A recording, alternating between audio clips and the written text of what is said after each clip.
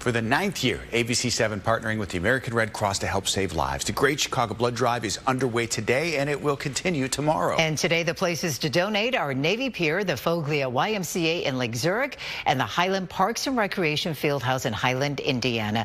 Our Cheryl Scott is live at Navy Pier. She has been there all day. How's it going, Cheryl? Yes.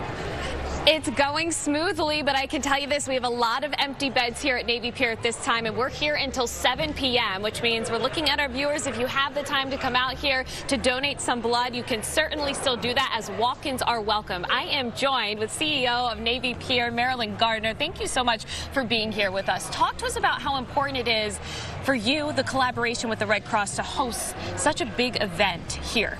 Well, many people don't know or wouldn't remember that Navy Pier was a training center for the American Red Cross in World War I.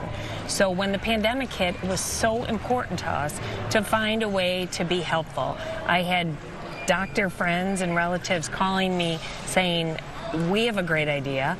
The pier could use its space for a blood drive. We are so desperate for blood, and that desperation continues now, and we're thrilled to be able to create this space for the American Red Cross to host a blood drive, the biggest there is. Of course. And there is so much space here, and we still have time left. Doors are open until 7 p.m., so we can tell people there's free parking. You can free also parking get for 4 hours. Exactly. So come on out here to Navy Pier. Thank you so much. I know that have dinner, get blood. All of the things. I know you're a blood donor as well, so we appreciate that. Thank you so much. And we're going to have hits coming from our blood drive sites across the Chicago area throughout the evening, and more sites tomorrow, and hopefully you can be a part of it. And we're just so grateful for everyone coming out here and giving the gift of life. Back to you.